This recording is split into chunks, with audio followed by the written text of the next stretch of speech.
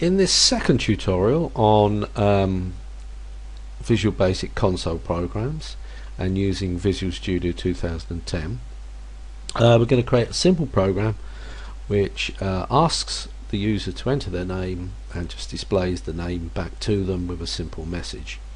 Now I've got the code window open. If you're not sure how to get to this stage, then you need to look at the first tutorial in the series, which gives you an introduction to Visual Studio and shows you how to create a program and get to this code window. So if you don't know how to get here, stop and go and look at the previous tutorial. Okay, so I've got my window open. I know that I type my code, my Visual Basic code, between the two statements that are already there. So Visual Studio puts these in and my code goes between them. So between those, I always indent the code. Let's just create a bit of room to make it obvious. I always tab forward so my cursor's slightly indented so I can see what I'm doing. So what the program is going to do is ask a user for their name. They enter their name. It's just then going to display a welcome message to them with their name included. That's it. First thing I've got to do though is I've got to declare a variable. I've got to have something that's going to hold the user's name when they enter it.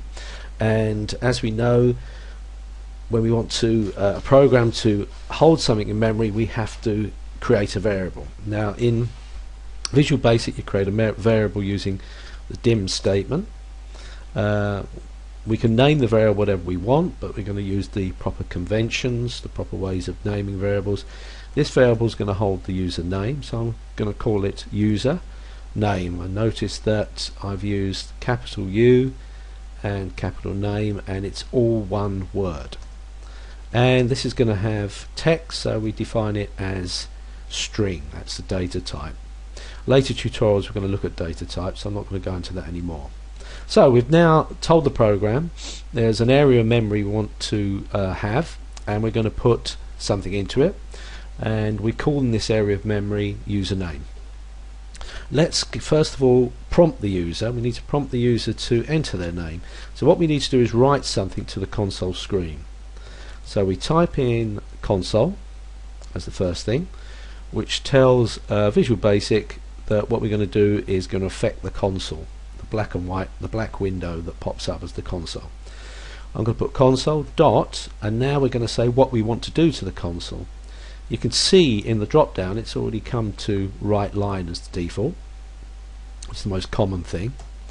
So what we've said so far is we want to do something to the console, and what we want to do is write a line to the console. But what we haven't said is what we want to write, and we do that within these brackets, and we put it in quotes because it's text. And we're going to just give the user a message, please enter your name, close the quotes, and then we're done. So that's our first line of code. Now we need to write the line of code that's going to take what the user enters and put it into the variable username, this part of memory that we've reserved. So what we do for that is we first of all get the variable. Now notice as I type US, this part of Visual Studio, which is called IntelliSense, tries to come up with some options, and it's actually prompting me with the word username, the variable. If I double click, it puts it in for me. I could have typed it.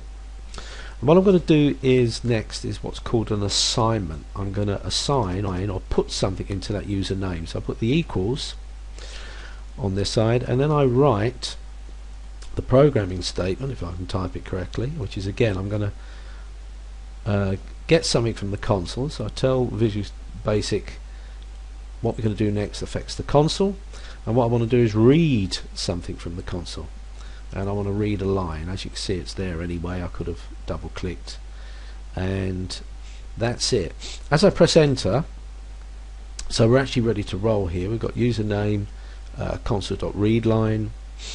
What that's going to do is read whatever the user types in, and it's going to put it, whatever they type in, and store it in username. So at this point I've got the user's name and I've got it held in memory. Now I'm just going to display it back to them with a message, and to write something to the console to output to the console, I need to use this write line again. So once again I type console first to tell Visual Basic I'm going to do something to the console, and what I'm going to do is write, and as you can see I'm just going to take that, write a line, and I'm going to write a message to the screen. So I'm going to start the message off with text, so I put it in quotes, and I'm just going to put welcome, if I could spell it properly, welcome, a space. Now what I'm going to do is I need to join onto this message the user's name.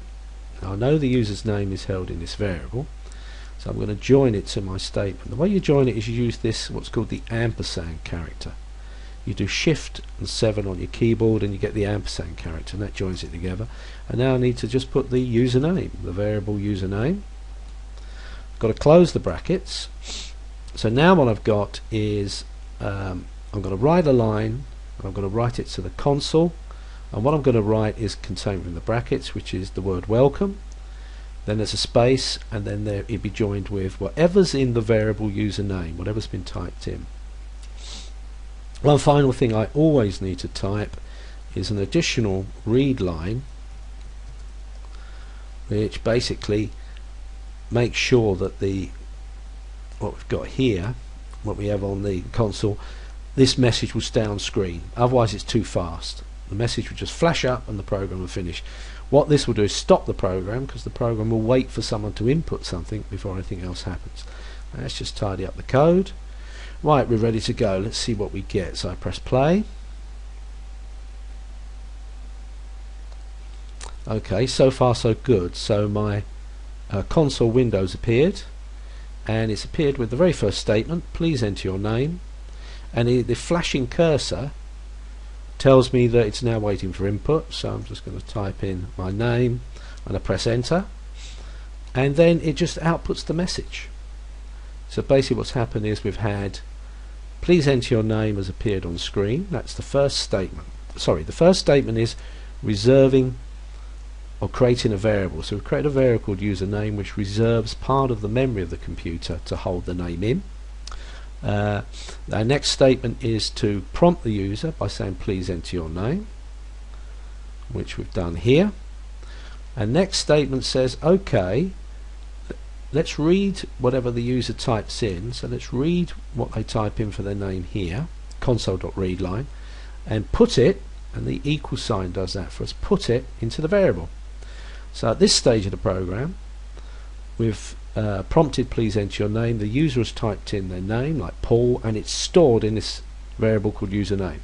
Final part of the program is to write a message back to the screen, to the console screen, which is welcome plus and this ampersand, whatever's in the variable username.